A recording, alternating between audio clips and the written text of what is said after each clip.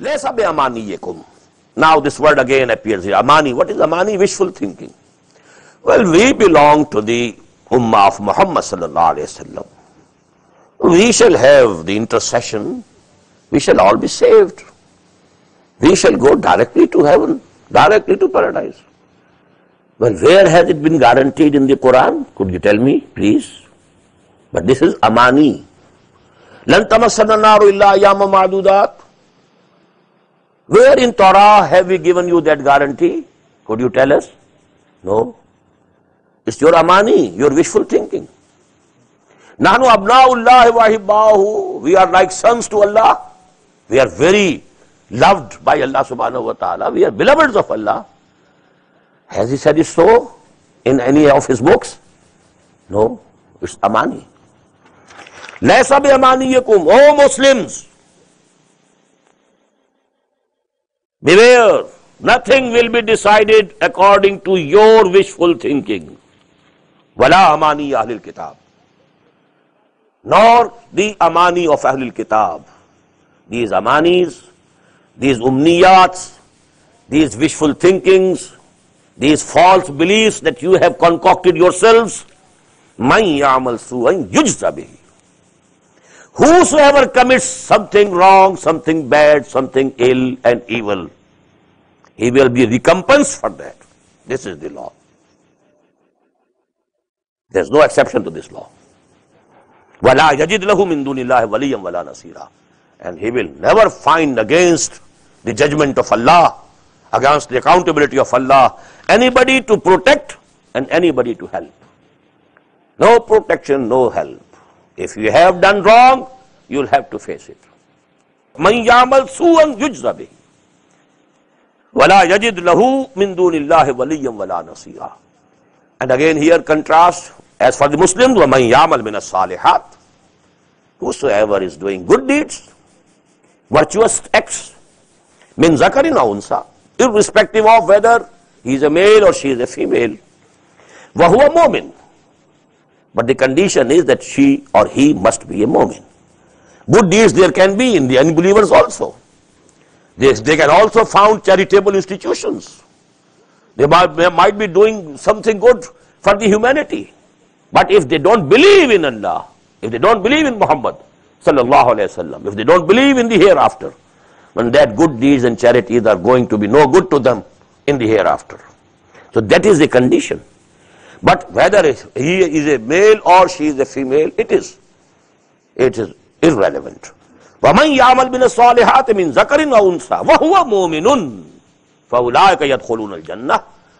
These people will enter paradise, heaven, لَا يُظْلَمُونَ نَقِيرًا, and they will not be wronged even equal to the speck of a date stone. وَمَنْ أَحْسَنُ دِينًا مِمَّنْ أَسْلَمَ وَجْهَهُ لِلَّهِ وَهُوَ مُحْسِنٌ. And who can be better in religion than the one who submits his face to Allah? And because this face is the most respectable part of our body. What does it mean? He has submitted his whole self before Allah subhanahu wa ta'ala.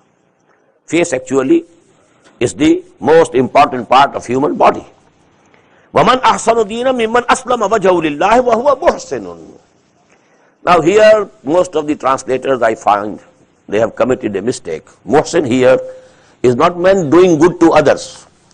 This is the higher level of Islam. Islam, Iman, Ihsan. Very fine level of Islam. Subtle level, high level, where it becomes Ihsan. As we find in Hadith Jibreel, which is called Sunnah. First question, what is Islam? Number two, what is Iman? Number three, what is Ihsan? Wallahu yuhibbul muhsinin. When you know his religion becomes very fine, very beautiful. His character is very admirable. When he is praying from the depths of his heart, when he is loving Allah the most, from the depths of his heart, what is Ihsan? And the Prophet replied, Anta budallaha ka'annaka tarahu, fa illam takun tarahu, fa innahu yarak. That you obey Allah, you worship Allah, as if you are seeing Him. Or at least if you are not seeing Him, at least you should have the feeling that he is seeing you. فَإِن لَمْ تَكُنْ تَرَاهُ فَإِنَّهُ يَرَاكَ. This is ihsan. فَمَنْ أَحْسَنُ دِينًا مِمَّنْ أَسْلَمَ وَجْهَهُ لِلَّهِ وَهُوَ مُحْسِنٌ اتَّبَعَ مِلَّةَ إِبْرَاهِيمَ حَنِيفًا. And he follows the millah, the method, and the way of Ibrahim. And Ibrahim was an upright person, absolutely pure in faith. Hanif, yaksu, upright and pure faith. وَاتَّخَذَ اللَّهُ إِبْرَاهِيمَ خَلِيلًا. And Allah subhanahu wa ta'ala had taken Ibrahim as a friend. Now this is the highest degree. Allah subhanahu wa ta'ala is speaking of Ibrahim as Khalil. Khullah in Arabic means very deep love. Khalil, you know, it's much higher than Rafiq. Rafiq is a, you know, you may call Rafiq a colleague or a comrade. These things are, you know, at the level of Rafiq. But you know, Khalil, and let me quote here one saying of the Prophet ﷺ that can give you a something, you know, what Khalil is in Arabic.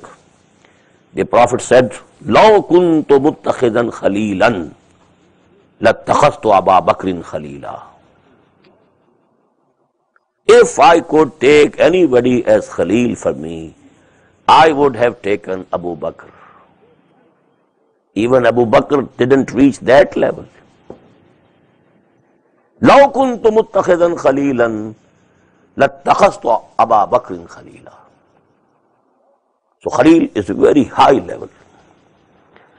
وَاتَّخَذَ اللَّهُ إِبْرَاهِيمَ خَلِيلًا. He is Abul Anbiya, the forefather of hundreds of prophets. All the prophets of the Old Testament, who are they? The progeny of Ibrahim through Ishaq. And then the final and complete messenger of Allah subhanahu wa ta'ala, Ar-Rasulul Kamil, Muhammad sallallahu alayhi wa sallam. Again a son of Ibrahim through Ismail. Inni ja'iluka linnasi imama. That was one dimension. Inni ja'iluka linnasi imama. And here, wattakhadallahu Ibrahima khalila. In relation to the humanity, you are imam. In relation to me, you are my Khalil. And in relation to the messengers of Allah and prophets, you are the father of so many prophets and messengers of Allah. That is the position of Ibrahim. That is why, you know, we invoke in Darood, in Salah, Allahumma salli ala Muhammadin wa ala ali Muhammadin kama sallaita ala Ibrahim wa ala ali Ibrahim innaka Hamidum Majid. Allahumma barik ala Muhammadin wa ala ali Muhammadin kama barakta ala Ibrahim wa ala ali Ibrahim innaka Hamidum Majid. Walillahi ma fis samawati wa ma fil ard.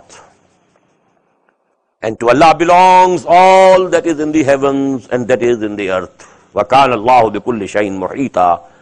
And Allah subhanahu wa ta'ala is encompassing all the things. He has encircled as if everything, nothing is beyond his control.